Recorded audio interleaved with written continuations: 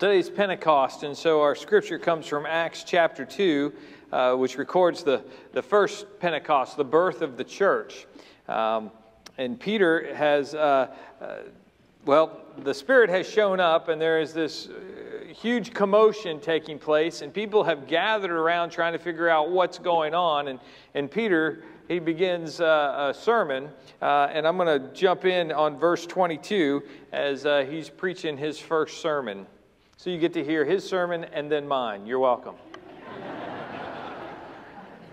Here's what Peter says. Men of Israel, listen to this. Jesus of Nazareth was a man accredited by God to you by miracles, wonders, and signs, which God did among you through him, as you yourselves know. This man was handed over to you by God's set purpose and foreknowledge, and you, with the help of wicked men, put him to death by nailing him to the cross. But God raised him from the dead, freeing him from the agony of death, because it was impossible for death to keep its hold on him. David said about him, I saw the Lord always before me. Because he is at my right hand, I will not be shaken. Therefore my heart is glad and my tongue rejoices. My body also will live in hope, because you will not abandon me to the grave, nor will you let your Holy One see decay.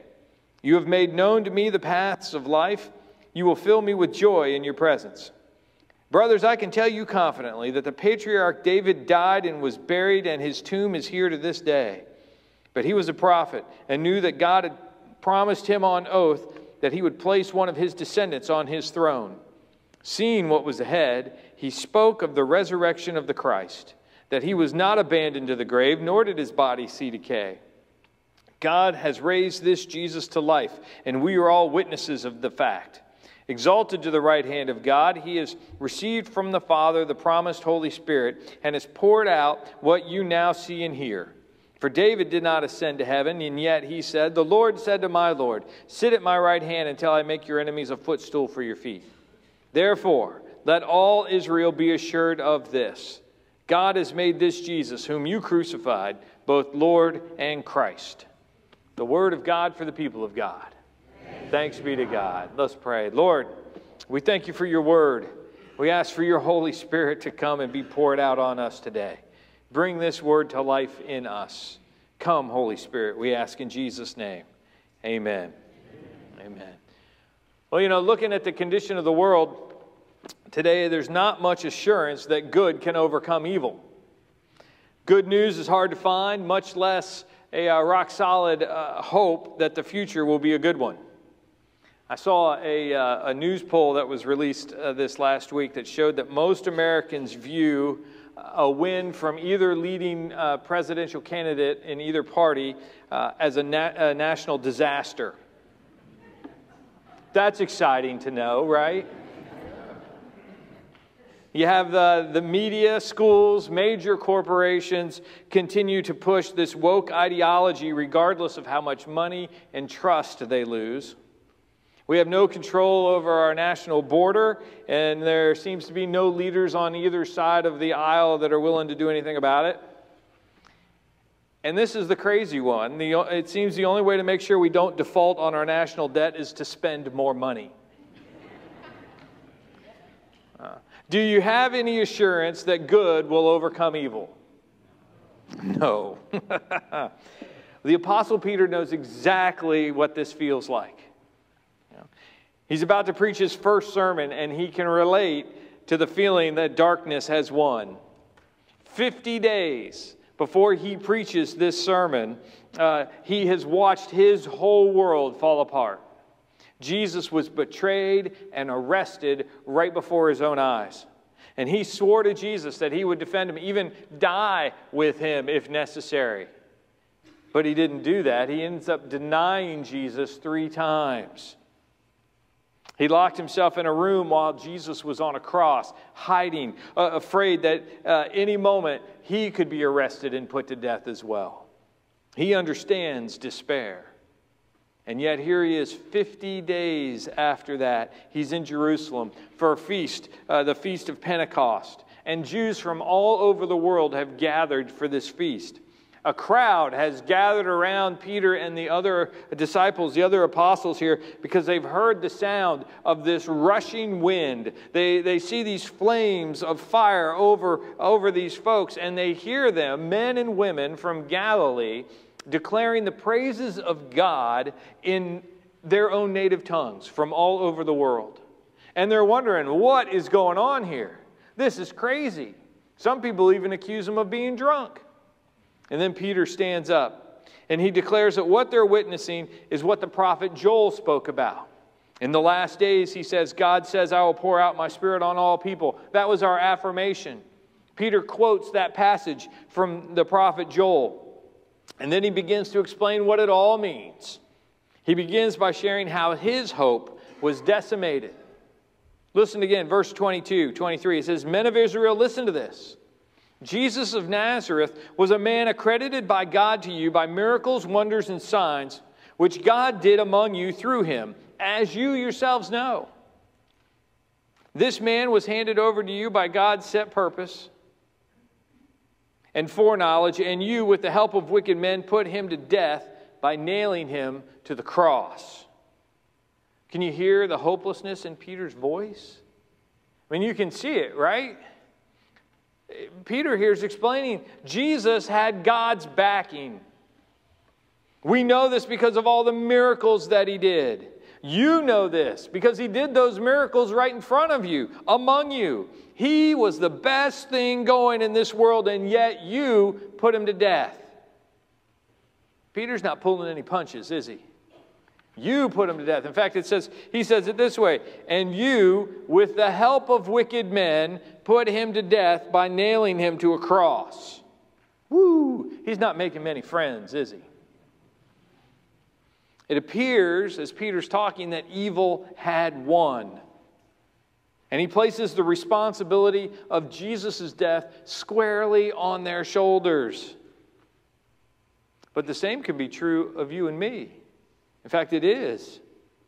You know, it's because of our sin that Jesus died. It's the condition of our world that crucified him. Peter is preaching to you and me just as much as he was preaching to himself and to the crowd 2,000 years ago.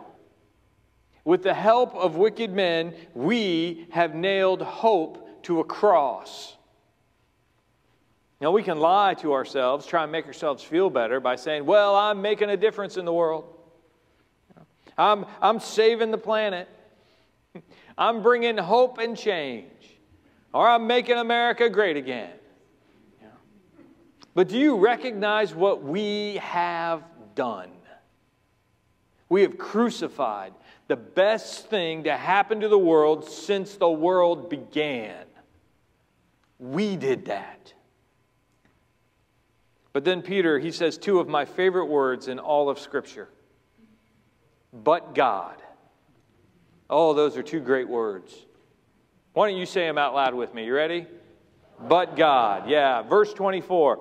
But God raised him from the dead, freeing him from the agony of death because it was impossible for death to keep its hold on him. Folks, we know what we did. And with the help of evil men, we have made a mess of life. Our sin compounds the evil, the wickedness, and despair in the world. But God doesn't let the despair of our own making win. His grace is greater than our sin. And you need to put these words into every circumstance you face. But God. You hear me? But God. I was lost, but God found me. I was sick, but God healed me. I was lonely, but God came looking for me. I was anxious, but God gave me His peace. I was in prison, but God set me free. I was an orphan, but God adopted me. I was ashamed, but God called me by name. I was dead, but God made me alive. You know, none of this was a surprise to God. None of it. You know, we may be shocked as the world around us descends into debauchery at record speeds, but not God. He knows the condition of our souls and what it would take to bring salvation to the world. It wasn't an accident. It's not by chance that Jesus died on the cross. We didn't pull a fast one on God and say, ha ha, look what we pulled off. No. Peter said it this way. He says it was by God's set purpose and foreknowledge. God knew what it would take. And the proof that Peter gives is in Psalm 16. He quotes David because King David saw it coming 1,000 years before. In verse 25 and 28, it says, David said about him, I saw the Lord always before me. Because he is at my right hand, I will not be shaken. Therefore, my heart is glad, and my tongue rejoices. My body also will live in hope, because you will not abandon me to the grave, nor will you let your Holy One see decay. You have made known to me the paths of life. You will fill me with joy in your presence. David has hope when others have despair.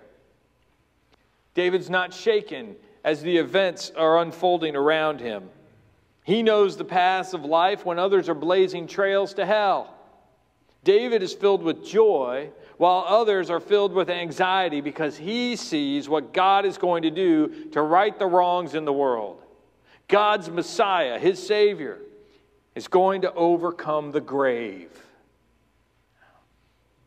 But how do we know David wasn't talking about himself in this psalm? I mean, you read the psalm and it sounds like this is David's prayer, My tongue rejoices. My heart is glad.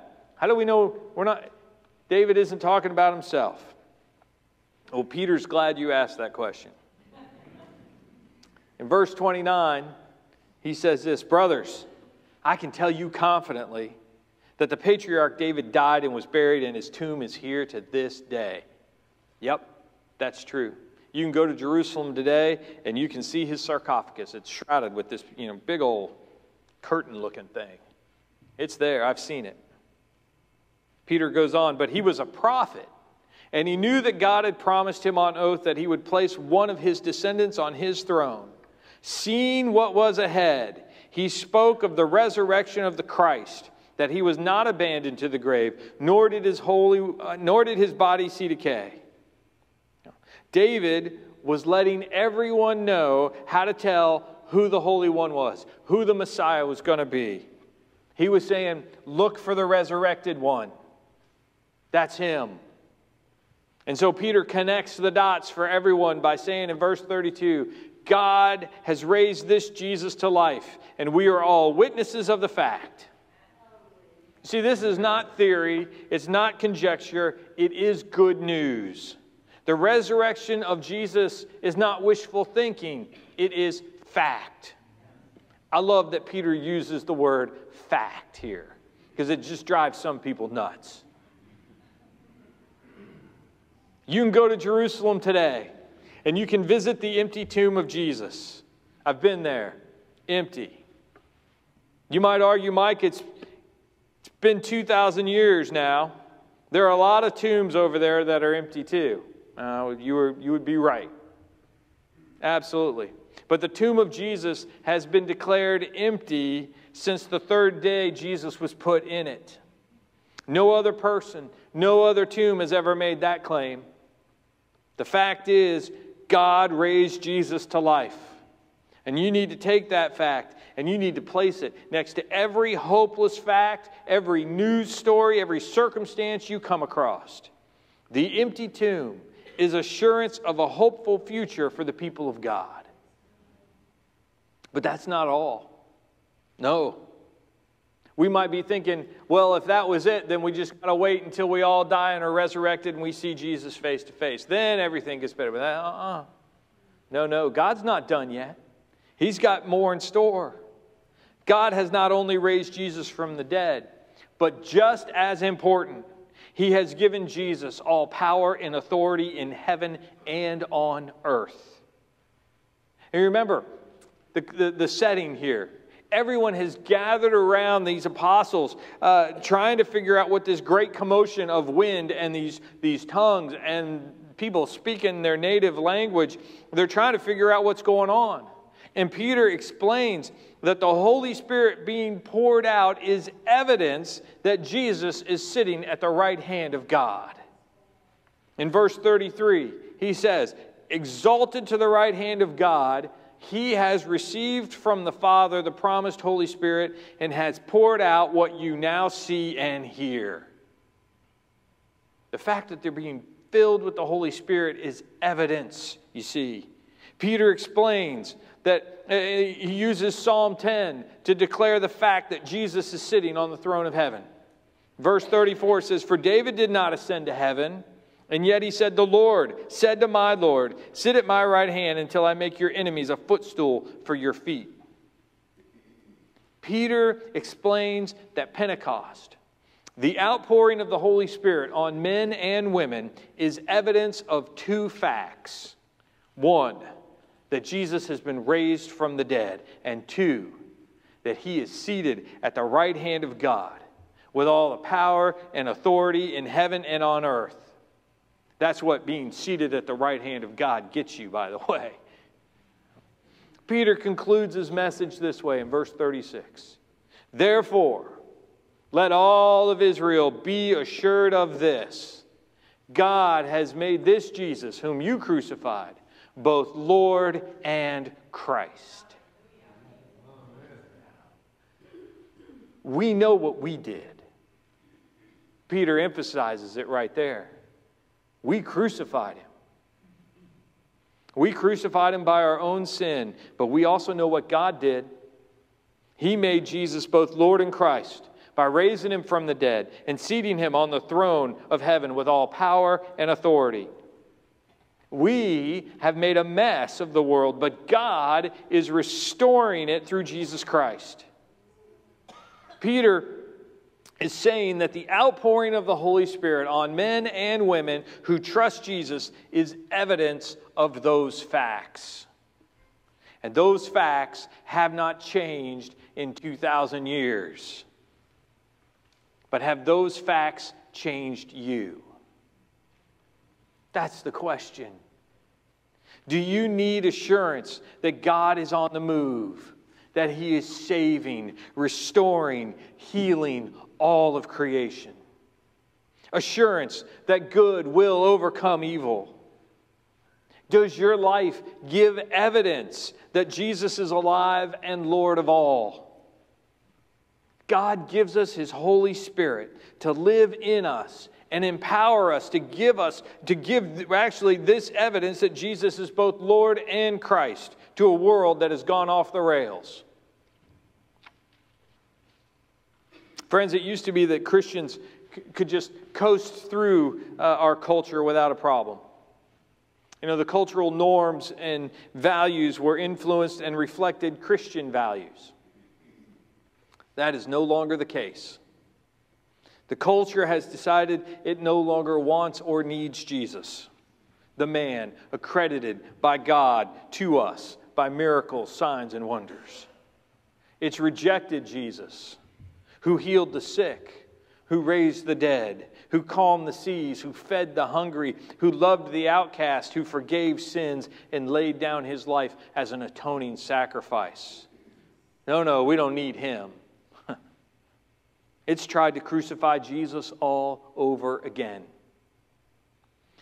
But all of the culture's efforts do not change the facts, and they never will. You can be assured of this. God has made this Jesus, whom you crucified, both Lord and Christ. That means the current rulers, the powers, the authorities, both on earth and in the heavenly realms, are not to be regarded as absolute.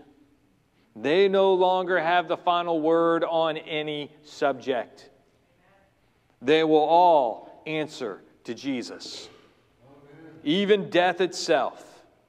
Every knee will bow in heaven and on earth and under the earth. And every tongue will confess that Jesus Christ is Lord to the glory of God the Father. Amen? Amen. The scriptures say that when the people heard this from Peter, They were cut to the heart. And they asked, well, what shall we do? And Peter tells them, he says, repent and be baptized in the name of Jesus for the forgiveness of your sins, and you will receive the gift of the Holy Spirit. We've made a mess of this world. We've made a mess of our lives and everything else because of our sin. But God's grace is greater than all of our sin. We no longer have to live in fear or darkness. God offers us forgiveness through Jesus Christ to everyone who will believe in Him. And He offers us new life empowered by the Holy Spirit. It's a gift that we get to receive. Now, baptism is a sacrament. It's a sacred sign by which God gives us grace, that old sinful life is dead and buried, and we are raised up to live a new life in Christ. Are you living this new life empowered by the Holy Spirit? I pray that you are. It's what you were made for. But many are just kind of halfway there. They like the assurance that their sin is forgiven, but receiving the Holy Spirit and living like Jesus is Lord over everything is not really the boat they want to be in.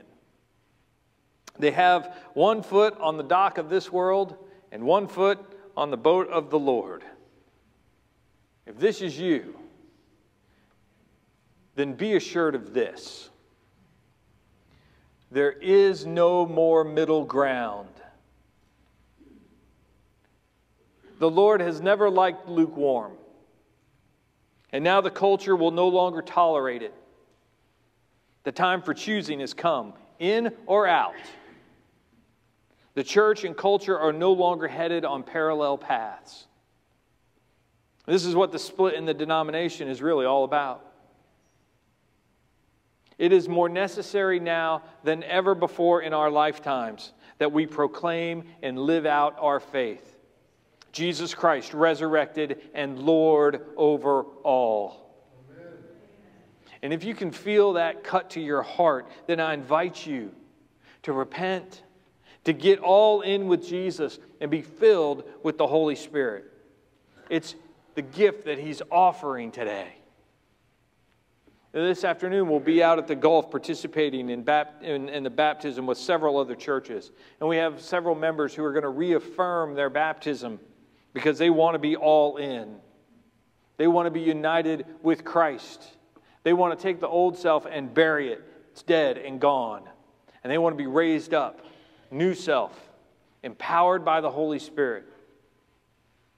And if you'd like to join them, then I invite you to come and see me right after the service, because I want to pray with you. But be assured of this. The Holy Spirit is for you and for your children and for all who are far off, for anyone who will repent and believe that Jesus is both Lord and Christ. Amen? Amen. Let's pray together.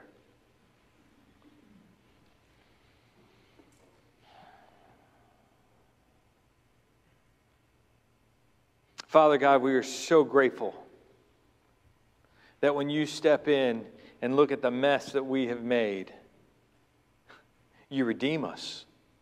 You don't condemn us. That you gave your one and only Son to bear all of your wrath so that we might be forgiven and made new. And not only that, that now you give us your Holy Spirit. Lord, we receive your Holy Spirit this morning. Come, fill us. We want to live by the two facts of Pentecost, that Jesus is alive and that He's Lord over heaven and earth. Lord, empower us with your Holy Spirit to bear witness to those two facts so that this world that desperately needs to hear good news would receive it. Lord, make this happen, we ask in Jesus' name. Amen.